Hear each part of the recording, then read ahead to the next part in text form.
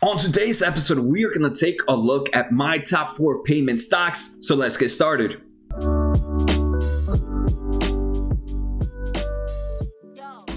And the top 4 are going to be Square, PayPal, Mastercard, and Visa. And we are going to take a nice amount of information for all of them. We're going to see how they're expected to grow in both earnings and revenue. We're going to take a look at their revenue breakdown, their past margins growth, and their balance sheet just to get an overall picture of all of these. And before we go any further, guys, don't forget to hit the subscribe button, the thumbs up, and the bell. It helps the small channel out so much, and I truly appreciate all the support I'm getting from you guys. If you guys ever want to get in contact with me, comments is the best place, or also you can find me on Twitter, which I'm very active, and I do have a Discord channel which is free to anybody that wants to join. We have a lot of great people there. There's a lot of great discussions going on there. But if you are looking for a place to get recommendations, this is not the channel for you. I pretty much just do in-depth analysis of company, and if I mean in-depth analysis, I take hours and hours and days looking at a company. Today I'm going to provide so much information for you guys, but since we're taking a look at 4 companies, it's not going to be to the degree where I normally do. So if you guys want me to do, and you're going to see, you're going to be like, wow, Jose, if this is what you do for a quick overview, I can't imagine what you do for a full in-depth analysis. So like I said, I promise it's still going to be plenty of information for all of these stocks. But like I said, if you guys want to learn more about them, feel free to let me know in the comments below. Also, this Monday coming up, it's going to be another episode of Monday Matches. And Monday Matches, if you guys don't know, is when I put 2 companies against each other and I see which one is the one I would prefer to invest in. It doesn't mean that the other company is a bad investment. It just means that I'm trying to find that true winner. In the last episode, I did Microsoft versus Apple, and it was a blowout. I honestly couldn't believe the scores that ended up in each of them. But let me know which one you guys want to see on my next episode coming this Monday. Maybe Square versus PayPal, as we're going to see those 2 are going to be the big growers between these 4 that we're looking at. So those 2 I would be pretty interested in seeing. Microsoft versus Google is our 2. Another one I would be very happy to do. And someone actually posted on the comments and mentioned Nvidia versus AMD. I am big into tech stock. I am an electrical engineer. So those are all of these are actually kind of my bread and butter. So if you guys want me to take a look at any of them, make sure to let me know on the comments below. And like I said, right, this is not to anything, but I'm 100% sure there's no YouTuber putting the amount of information that I put. It might be a little heavy for some, but that's okay. I'm here to provide information. And at the end of the day, no recommendations come out from this channel, but the amount of experience, the amount of learning that I have been a student of the market for the past 6-7 years, I can honestly say I've put thousands and thousands of hours where other people out there do not have cannot match me right now. I breathe and eat this on a daily basis. And I'm constantly learning. And the one thing I know is I don't know everything, and that drives me to learn even more and more. All right, so first we're gonna take a look at Square. Right now, Square has a market cap of about $43 billion. This is actually gonna be the smallest out of the other 4 that we're looking at, out of the other 3 that we're looking at. And normally when you are the smallest, you are more likely to be the strongest growth of them all.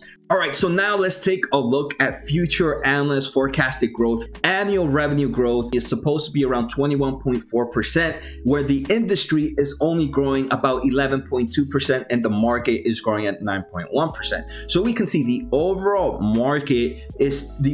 industry is still pretty strong. It seems like the overall payment industry is going to be doing better than the overall market in relations to revenue growth. But we can see this company is even double what the industry is expected to see, right? 21.4%, and that is the average within the next and that is the average annual revenue growth within the next 3 to 5 years. Next, if we take a look at forecast annual earnings growth, the market is expected to grow somewhere around 22.6%. The industry is expected to grow somewhere around 25.3%. So again, the industry this industry that Square is in, and it's going to be very similar to all the other ones, right? They're all in the same industry. So 25.3 in the industry is still a bit better than the market, but we can see Square is expected to grow 89.3% on annual for the next 3 to 5 years. So this is actually pretty impressive, and we can see why this is one of the main top growers out of these top 3. Now let's take a look at Square's revenue breakdown. So Square in the most recent quarter made about $1.4 billion. That $1.4 billion comes from the following transactions: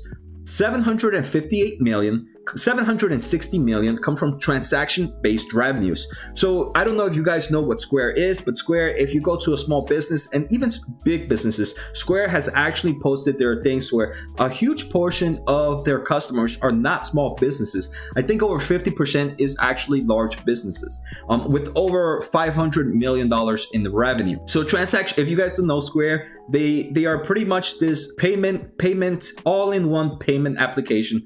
So if you are a small business, you go with Square, they give you some products, some hardware where you can use that hardware to collect all different types of payments, right? If you see the white box and when you go to a restaurant, that's most likely Square. Transaction-based revenues, that's the money they collect when whenever some transaction happens through the Square software application and hardware application. All right, so the next one we're going to take a look at is subscription and service-based revenue. And actually, one thing I want to mention about transaction-based revenues, that does not only happen in store, right? Square also works on creating online stores for their customers. So even though COVID-19 has really hurt the company, has really hurt small businesses are also being transformed into online e-commerce business. And Square is also taking advantage of that because they also work in the online payment as well. So next, we're going to take a look at subscription and service-based revenues. And this is, again, if you are a company, you can hire Square, you pay like a yearly fee where they manage, where you can use their hardware, you can use their software to overall continue your business, maybe do an online website store. Next, we have hardware revenue. Hardware revenue is when they sell you those pieces to actually sell. And this makes up almost nothing. It's only $20 million out of that $1.3 billion. Then this company also has something which it calls Bitcoin revenue. And Bitcoin revenue, even though it's such a big portion, it's $300 million, it's really not anything amazing, because out of that $306 million, the actual cost to collect that revenue was about $300 million. So out of that $306 million of revenue, they only made $6 million of that. Bitcoin revenue is pretty much you can purchase Bitcoin through some part of their cash applications. They have different services as well. They do have if you guys are familiar with Venmo or PayPal, they do have some form of application like that, and you can actually purchase Bitcoin through there. This is one part of their revenue. I'm not happy how they report, especially since it's such a huge expense, right? Like I said, $306 million in Bitcoin revenue, and it's about $300 million of Bitcoin cost. So this is pretty much nothing, but it shows such a huge growth, right? For example, last year, this company's Bitcoin revenue was $65 million. So if you take a look at that, you're gonna see, wow, this company's revenue is growing pretty big. Unfortunately, they don't make pretty much anything out of that. So to me, I really hate that they show this as part of their revenue. All right, so now that we know how they make money, let's take a look at their past revenue growth. And actually, if we take a look at this revenue growth, if we even include the total revenue increased by about 30%. But again, a huge portion of that revenue increase was all thanks to that Bitcoin revenue jump. All the other ones did see a nice jump. Transaction-based revenue increased by, I want to say, close to 8%. Then you have subscription and service revenues, which increased by about 20-30%. So they do show a nice steady growth in those other transactions, which actually make money for this company. Now let's take a look at historical revenue growth. In 2019, their growth was 43% compared to 2018. In 2018, it was 49% compared to 2017, and in 2017, it was 30% compared to 2016. So we can see this is a heavy grower. Anything above 20% on an annual basis, to me, is definitely a strong growth stock to be in. Next, let's take a look at the margins, and then we're going to take a look at the balance sheet. So the first thing I'm seeing is gross margins are increasing over time. In 2019, gross margins were 40%. In 2016, they were 33.7%. And overall, the overall curve of this gross margins, the overall trend is going up. All right, so next let's take a look at profit margins. Profit margins, first we saw this was one of those heavy growers, right? We saw growing about 40% last year. sometimes, most of the times, that growth comes at a price. And usually when you are growing that fast, it means that right now you're most likely not making money because you're spending all your money in acquiring more customers.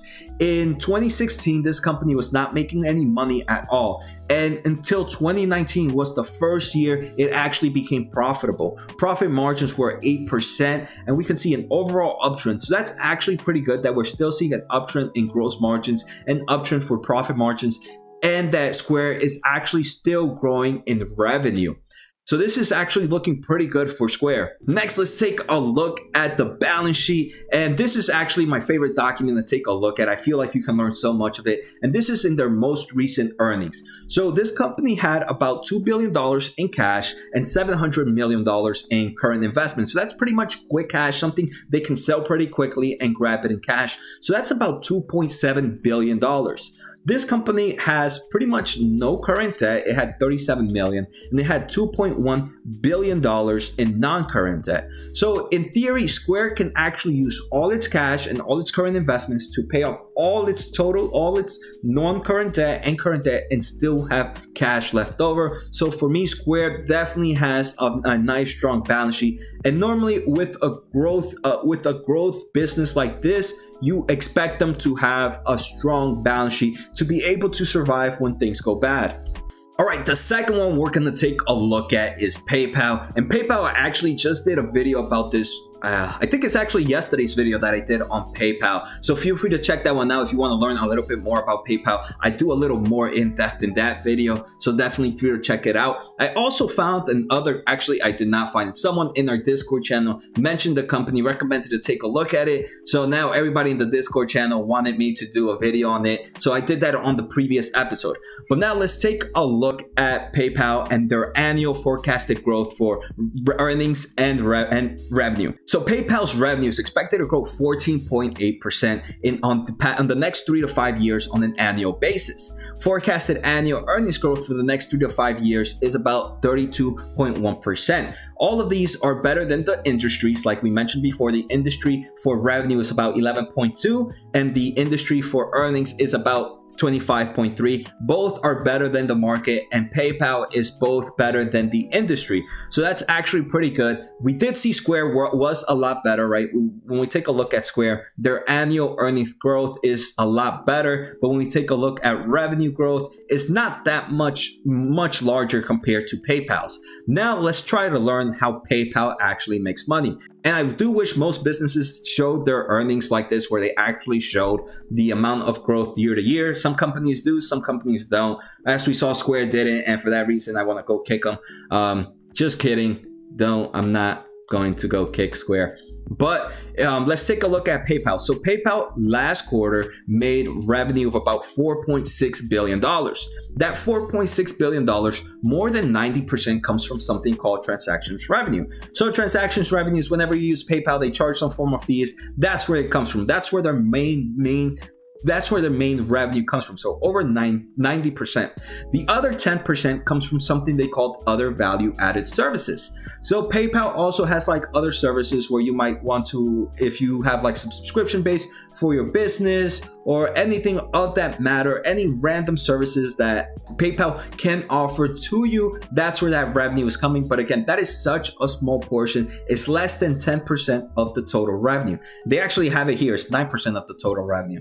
The total revenue did grow about 12% compared to same time last year. And that actually is pretty strong that's actually a pretty strong growth, right? Now let's take a look at historical growth for PayPal. PayPal in 2019 grew 15%, in 2018 it grew 18%, and in 2017 it grew 20%. So we are seeing a decline of revenue growth. It's not as strong as Square, but it's still anything in the double digits. I still would put it in some form of a growth category. It's not the strongest growth, but it's still growing, right? 12% in the last year was still pretty impressive. Next, let's take a look at this company's gross margins and profit margins. First, let's take a look at profit margins. Profit margins seem to be pretty flat. Normally, when you see a business no longer growing in revenue, it most likely means that they're getting to a point where now it's just time to start focusing on mastering themselves. So when that happens, you normally see gross margins and profit margins start to get really flat. And if they do see an improvement, it is very, very small. The first thing I see, profit margins seem to be steady around the 13%. This past year was 13.8. Unfortunately, one thing I don't like about PayPal is their gross margins do seem to be in a downtrend. In 2016, it was 47.4. In 2019, it was down to 44.9. Still, it is in those high 40%, which is pretty strong. And with this company actually being profitable for the past 4 years, that's also a very good look for PayPal. All right, so next let's take a look at PayPal's balance sheet. And first, let's start off with PayPal's quick cash. And it has about $7.9 billion in cash and cash equivalents and about $6 billion in current investments. So in theory, this company has close to $14 billion of quick cash. Now let's take a look at PayPal's debt. They have non-current debt of $8 billion and they have no current debt. So PayPal in theory can use its cash and cash equivalents to pay off its non-current debt and still have over $6 billion of cash ready to use. So I do like their balance sheet a lot more than I did Square, but obviously with Square, you get a lot bigger growth. But this is definitely a strong balance sheet for PayPal. Next, let's take a look at Mastercard. So Mastercard, this one, if we take a look at annual earnings growth, it's about 20.8% compared to 25.3% in the industry and 22.6% in the market. So we can see the annual growth expectations for the next 3 to 5 years for Mastercard is way lower than the other two we mentioned we took a look at, and it's actually smaller than what the overall industry is actually projected to do. It's actually even smaller than the overall market. Does that mean that this, and just because the growth is not going to be the similar, the stock prices is sometimes very different. So much can happen, so many acquisitions, that obviously at the end of the day, Mastercard can still be a better investment than the overall market. But when I take a look at investments, I actually want them to do better than the market. And if it's better than the industry, it actually is more of a bullish thesis for me. I'm more into growth stocks. And that's why I'm very happy to see where Square and PayPal are at right now. Now, if we take a look at revenue growth, like I mentioned, right, market was 9.1%, industry was 11.2% for the next 3 to 5 years on an annual growth, and Mastercard is expected to go 13.8. So the revenue that Mastercard is going to grow with in expectations to analysts is a lot better than the industry and the market. Now let's take a look at the revenue breakdown, at how Mastercard makes money. So Mastercard makes money in these 4 transactions. So first is domestic assessments, cross-border volume fees, transaction processing, and those make up pretty much most of the company's revenue. And all of these are divided, but all of them come from the same style of transaction. Whenever you use a Mastercard credit card or any Mastercard product, whenever you charge that card, someone is being charged some form of fee, being the store, being some form of cross-border fees, some transaction fees. So those 3 that I mentioned, even though they broke it down within 3 sectors, they all come from that same transaction, but the way they collect that fee is broken down between different items. So that makes up most of this revenue. Then they have another that's called other revenues. Other revenues grew by 20%. And others revenue is what you would say, let's say Mastercard has a service that if you are a business, you want to know how to properly deal with your debt or any type of advisement type services. That's where other revenues come from. And this is one that is seeing the most growth. The other one seeing the most growth is transaction processing. And transaction processing, it means more people are using their cards, which I guess is very, very bullish for Mastercard.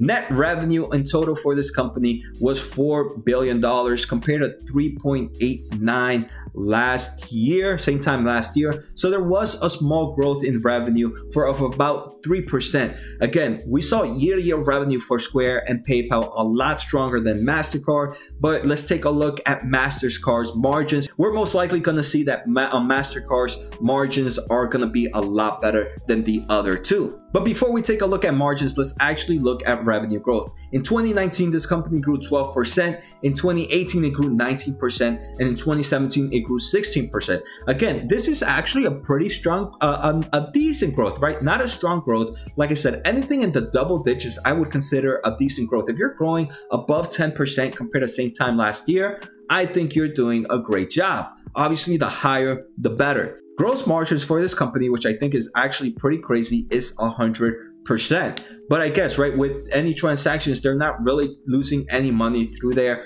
So that's crazy to see a gross margins of 100%. I wonder if there might be a bug here in Lazy FA.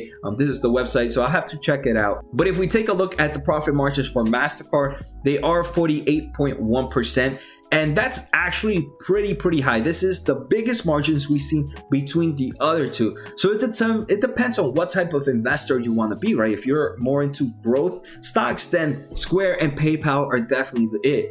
But if you're looking more for a mixture of growth and strong profit margins, it does seem like Mastercard is the one that's going to take that one. Profit margins 2019 were 48%, 2018 were 39%, and 2017 were 31.3%. So that's actually pretty impressive that we're seeing a growth in profit margins.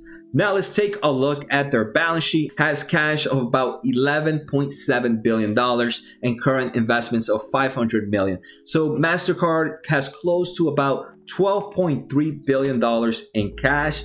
And Mastercard has non-current debt of about $12.5 billion. It has that was non-current debt. It has actually no current debt. So this, even though this company has a lot of debt, we have to remember this is at a different level than the other ones. This is a company that's making a lot of money. So when you have a lot of money coming in with profit margins of about over 40%, then it's okay for you to have non-current debt, right? Just like, let's say we have, for example, me, I make a decent amount of income.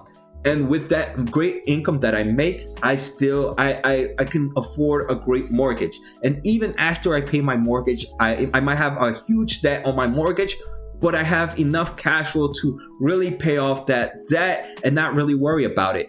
And I do think this is where we can take a look at Mastercard, right? Mastercard, it's a company that has a nice amount of income coming in. We can say their mortgages is pretty high in terms of things.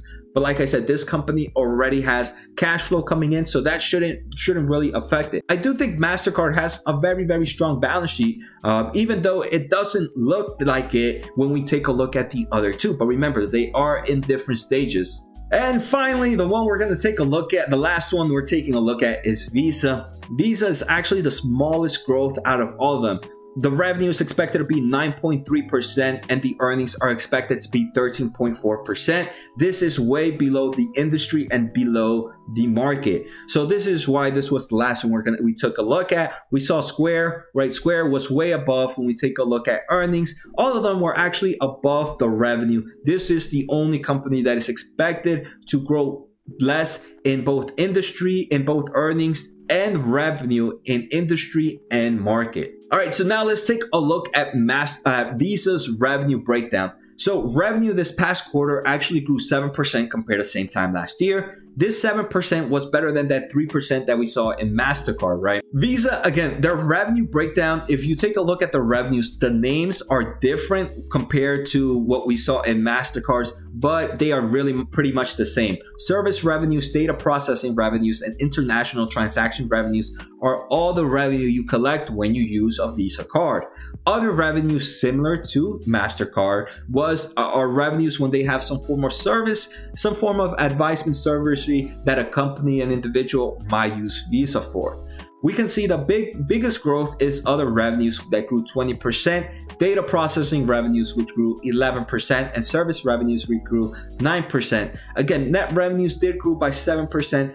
So again, Visa is not one I would consider a heavy grower. I would consider this more of a value play. If we take a look at Visa's past revenue growth, in 2019 it grew 11%, in 2018 it grew 12%, and in 2017 it grew 21%. So it is in the double digits, but it's barely breaking the teens, right? In the past 2 years it's actually around 12%. So it does seem like it is slowing down. All right, so now let's take a look at Visa's gross margins and profit margins. Visa, like Mastercard, is already a settled company. If that would probably be the best way to explain it. Gross margins are pretty flat for the past 4 years. Right now, sitting at about 85% gross margins. So I can see how Mastercard's 100% margins isn't that off. Maybe there was a small bug there, but if Visa is also showing gross margins of 85%, these companies keep a lot of their money. Next, if we take a look at profit margins for Visa are 52.6%. So we can see this is a lot better than Mastercard when we take a look at the amount of cash flow collection. So, right, all these companies are in different stages of life. Where Square and PayPal are more of uptrending that growth, Mastercard and Visa have already put a stamp on their name and now are just improving their profit margins. All right, next let's take a look at liability distribution. Visa has $4 billion in current debt. Not something I'd like to see, but Visa has enough cash to pretty much pay off their current debt and still have about $8 billion. No, actually more like $9 billion. $9 billion left over. Non-current debt for Visa is $13.9 billion. And again, similar to what we did with Mastercard, this is a company that's collecting 50% margins on their profit margins. So it's okay for them to have a bigger non-current debt compared to those growth stocks that we saw earlier before. So again, this is a very strong balance sheet when we take account their cash flow. So that's it, guys. I hope you guys enjoyed these 4 companies. Let me know if you want me to do a full in-depth analysis on any of them. Or remember, Monday Matches is coming. Do you guys want to see a Square versus PayPal? Or maybe you want to see a Mastercard versus Visa? I think those two are very comparable against each other. So let me know on the comments. Like always, guys, don't forget to hit the subscribe button, the thumbs up, and the bell. It helps the small channel out so much, and I truly appreciate all the support. Thank you, guys, and take care.